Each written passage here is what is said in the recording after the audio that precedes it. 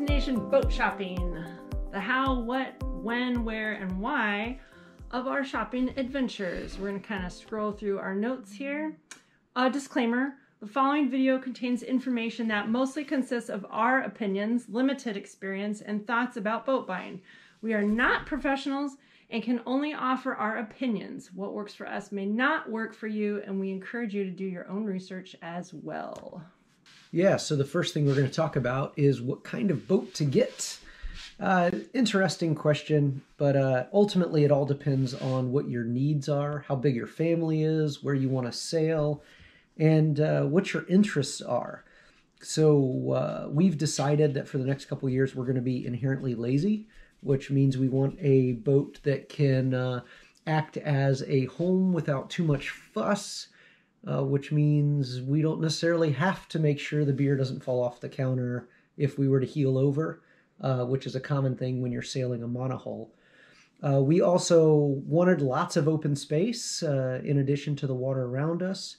So we decided after looking at our price range and some of the pros and cons of monohulls versus catamarans, as well as lengths, and what was good for our family, we decided that a catamaran was probably the way to go.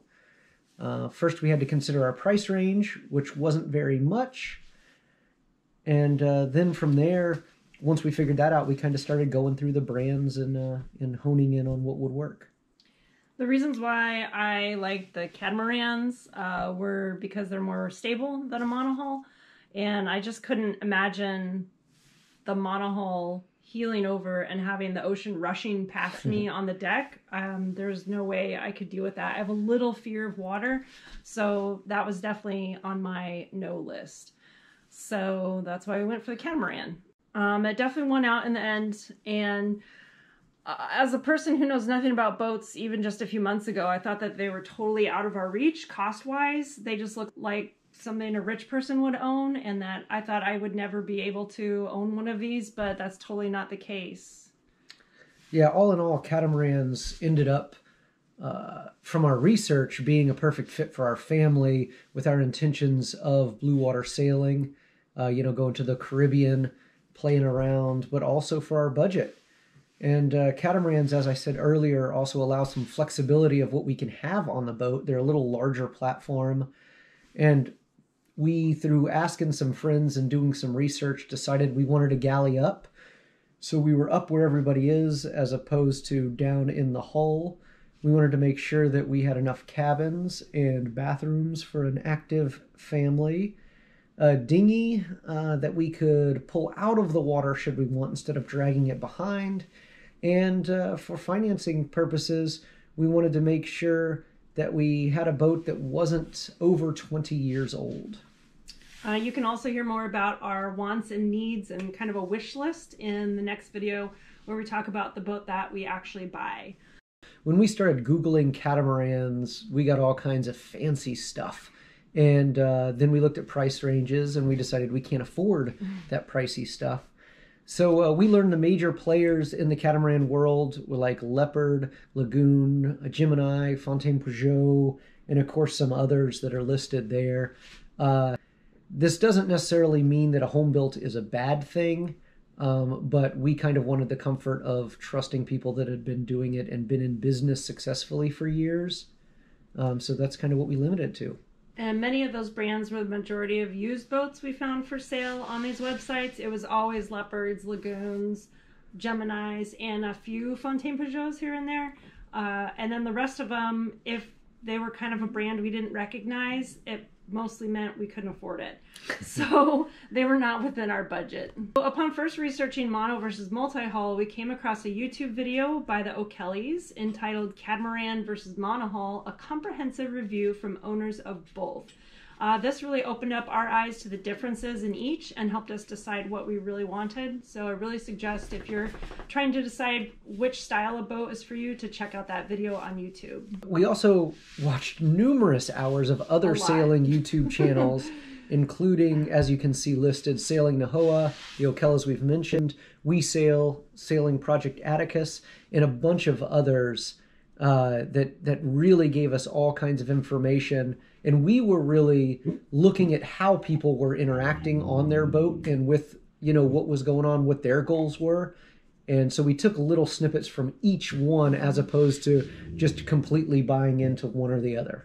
And really, thank you to those, not only those four groups that provide videos, but to everybody that are putting their catamaran and sailing videos out there. It really helps, so keep it up. The next thing we did is shopping for boats. So a lot of these boats we found on websites such as catamaran.com, catamarans.com, Boat Trader, Yacht World, and then Facebook sailing groups and Facebook Marketplace, which is kind of an odd place to find boats, but actually that's how we found our boat. And it was through actually friends of friends that we found it. And actually a friend that is near and dear to us was selling his catamaran as well, but that was one of those boats that was way out of our price range. The most recommended thing is actually jump on a plane, get in your vehicle, and drive down to boat yards and marinas and look at boats. But that wasn't really necessarily an option for us, given that we were in Colorado, but also with the travel restrictions from COVID. But there are a couple primary areas we found, not only online, like Randy had discussed, but the Virgin Islands, the BVI and U.S. Virgin Islands, the east coast of Florida, and man, sometimes other countries all over the world, the prices are way lower, but then you have to sail it back. And because we don't know anything about sailing, that was rough for us to even think about.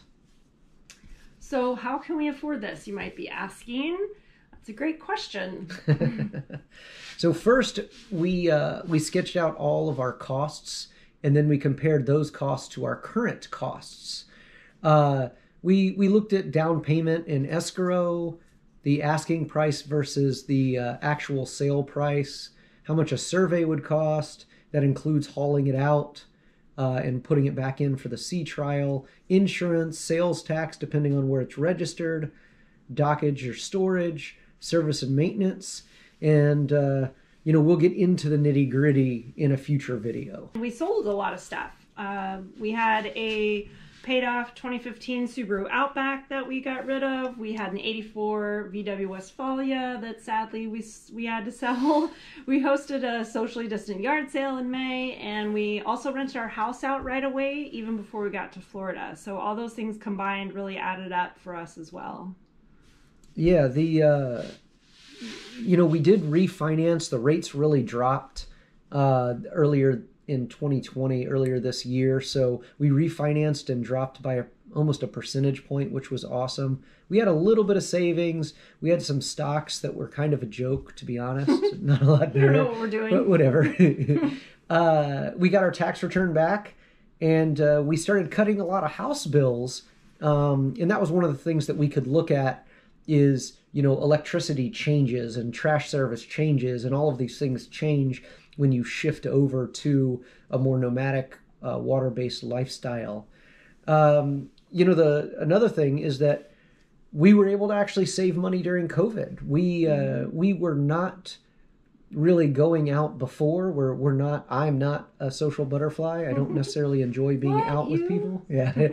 So, not going out to eat, not, these quick things we used to do just almost in desperation, we stopped doing, which really helped as well. We also scrapped. We're pretty scrappy when it comes to money. We posted a lot of stuff on Facebook Marketplace because everyone was staying home. They were cruising the internet all the time, and we had no problem selling little things here and there.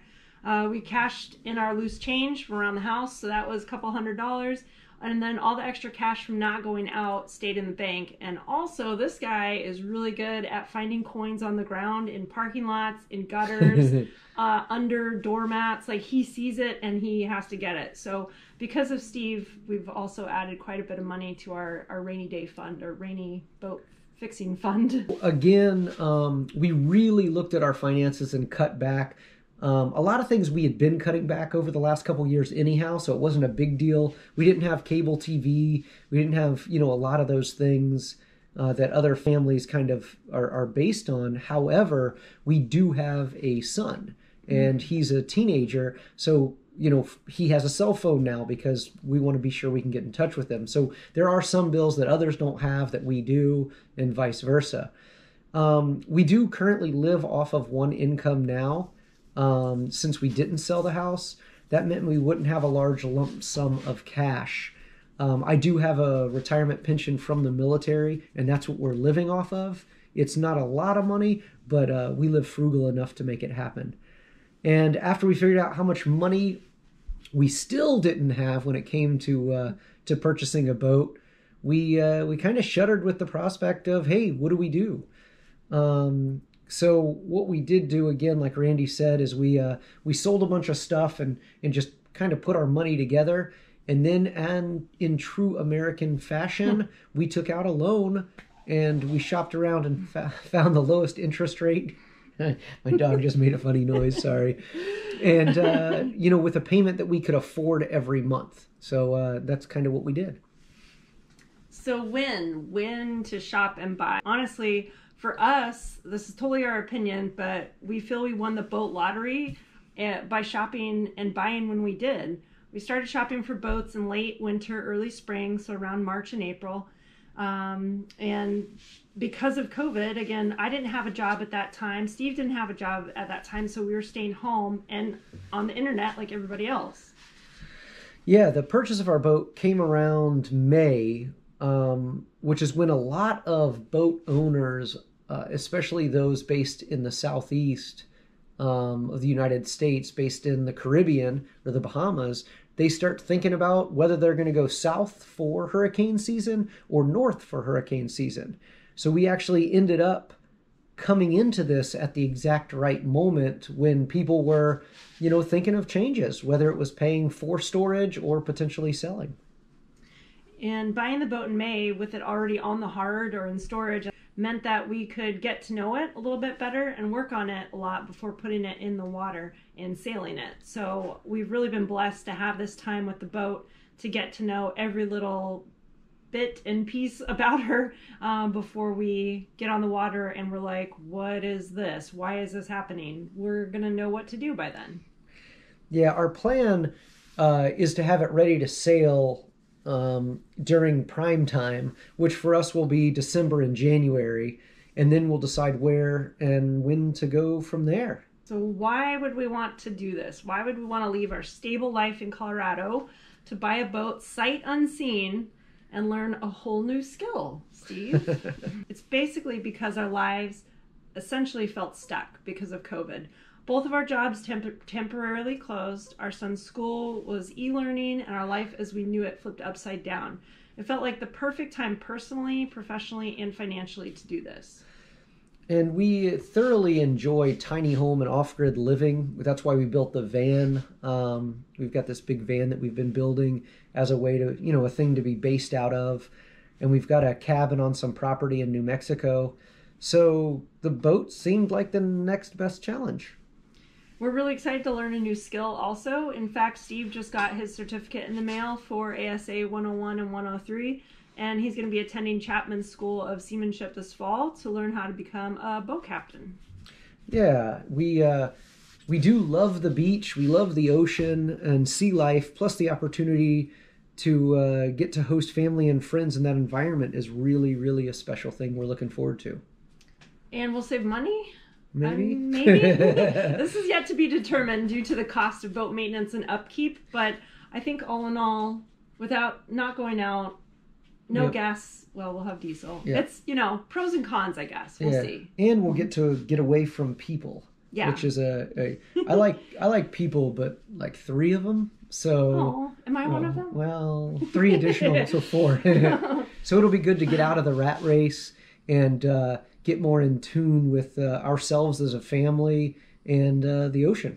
Yeah, in tune with nature for sure. And with, all this stuff happening with COVID, we don't know what's going to happen, and we just want to kind of write our own future. So we're just gonna go for it.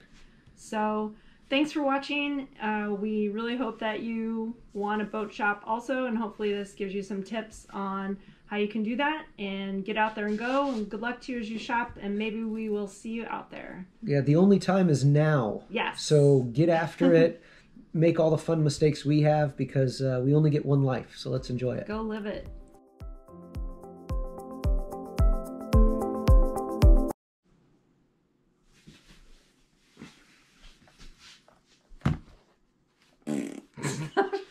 God.